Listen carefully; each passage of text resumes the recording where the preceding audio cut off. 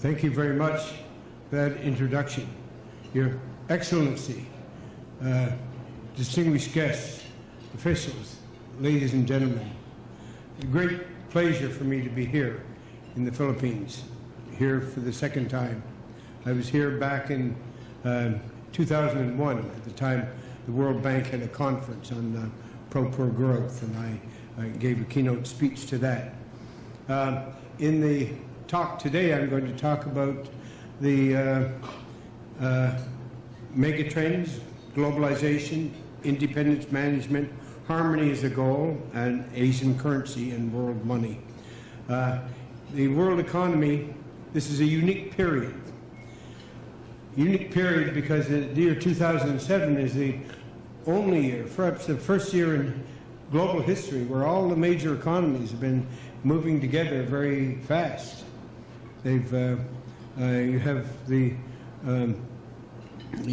North America, Europe, and Japan, and China, those big four economies now. We have to put China into the big four because it's now a $3 trillion economy. And then four other countries, very big, the biggest of the emerging market countries that are left if we take China out, no longer the BRIC, I think of the BRIM nations, Brazil, Russia, India, and Mexico. And then all the other countries, including the Philippines and Thailand and Nigeria, Egypt, and so on. So never before has this happened. Why is that the case? What's going on? Well, this is a view of the international system as I look at it. I look at it as a series of globes or currency areas. And those areas represent perhaps monetary power. Monetary power is more or less proportionate to GDP. The central area is the U.S., the biggest economy in the world, $14 trillion economy. And then the euro area, which is about 11 trillion. Then the yen, the Japanese area with 4.5 trillion. And then China has become the fourth largest in that category, taking over from the United Kingdom. And these are the biggest economies in the world. And what are the drivers that make this all working at this time? Well, we've got globalization, which came about as a result of the end of the Cold War. Globalization is a natural state of mankind if it's not split into blocks. And with the breakdown of well, you first of all had China entered the globalization group in 1978 or 1980, and then the Soviet Union and the former satellites of the Soviet Union entered it in 1990. And that has made globalization possible. It's also been associated a little bit with the single superpower and the system of peace that results from that. The replacement of the balance of terror as it was under the dual system with the single superpower, which has its defects of a different kind, I suppose.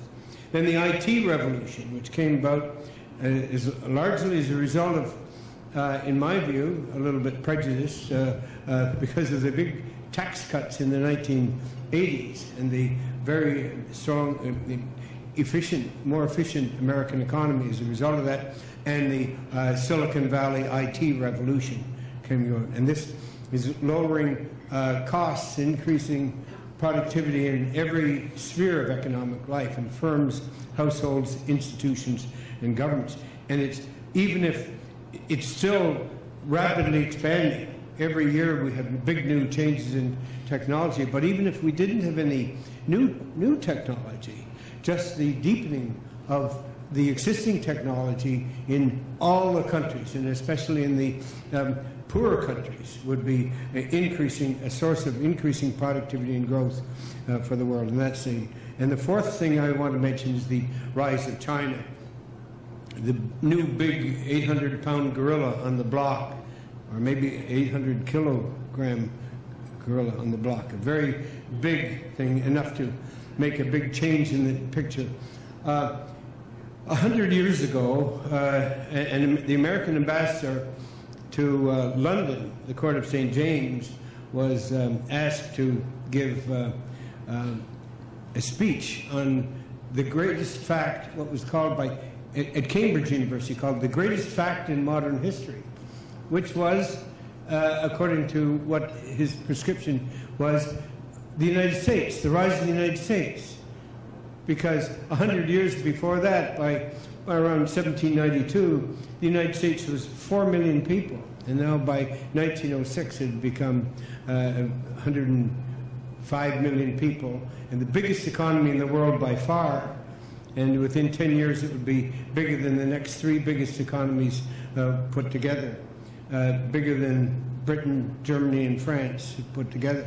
So now China is not quite in the same category as that, but it's still going to have a very big impact on the future of this, the rest of this century. 4 challenges to the world economies: adjusting to globalization, absorbing, spreading the IT revolution, fitting China into the world economy, and stabilizing currency areas. The factors then of growth, we've mentioned that. Now, I mentioned globalization began after China joined the world economy, and then it became a buzzword after the Cold War ended. Associated today a little bit with it's not used, this term isn't used, the Pax Americana.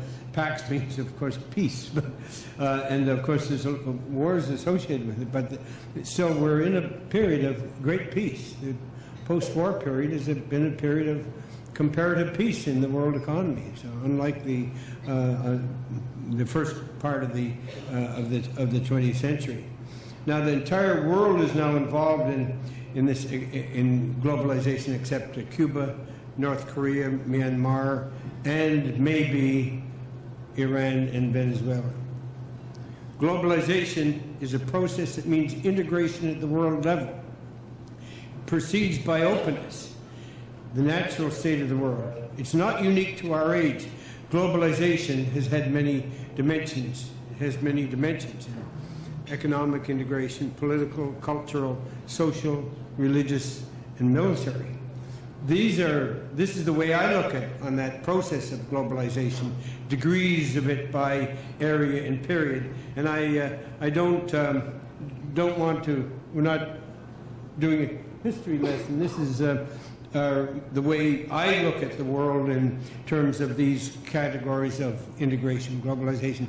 But just look at the last part of it, where, at least the way, through my eyes, I see high degrees of integration on all these categories together, even in religious integration, because much more than before, because it's not necessarily that we have the same religion, but we know about each other's religion to a level and a degree that never was the case before. So each dimension of globalization is achieved to a degree depending on culture, and every country has to adapt to it in ways that suit their own peculiarities. We have to bear in mind things like cultural diversity. Cultural diversity is something that people want to protect. We don't want globalization and integration to mean homogenization. We don't want the whole world all the same. And cultures will try to keep their own dimension of that. But even if we get to an equilibrium degree of globalization, it's not going to stay that way, because innovation is changing the world all the time. Look back in the past 10 centuries and you get all these industrial revolutions that go back from printing press, gunpowder. Every time you get one of these new changes, and most recently the computer IT revolution, you have a new framework of thinking, a new ballpark, if you like. Computer IT revolution is very important because it's democratic in a way. If people get to a certain level of education where they can access use a computer and access the internet, if they can get to that level, they have access to knowledge and technology never before, undreamed of before. Just go back 100 years, go back even 25 years. And knowledge and technology is very expensive, and this cheapens a very important part of factors of production. Well, anyway, countries have to decide how far they're going to go and see which way they have to stop and so on. Remembering these different societies, cultural diversity, different societies, religions, geographies have different needs. Difficulties. Inland states are very different from border states, island states like the Philippines and so on, than countries that are inside. Access to transport. Think of a country like Mongolia inside, Nepal inside, how much transportation and political compromises with its neighbors are an important part in order to just access and get into globalization. So per capita incomes are affected very much by geographical situations. Now, globalization means interaction and interdependence. Globalization means integration with neighbors, and that means independence. Different types of independence you get interdependence through trade, and that's important. And then you get interdependence through, even more, through changes in factors of production, immigration and emigration, and capital movements, and the international monetary scene.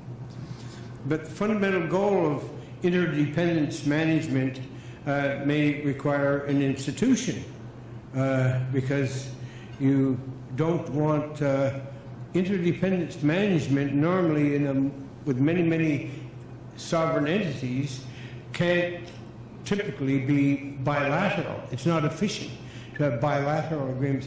First of all, because of big and small countries. There's an asymmetry between big and small countries. You can't leave things out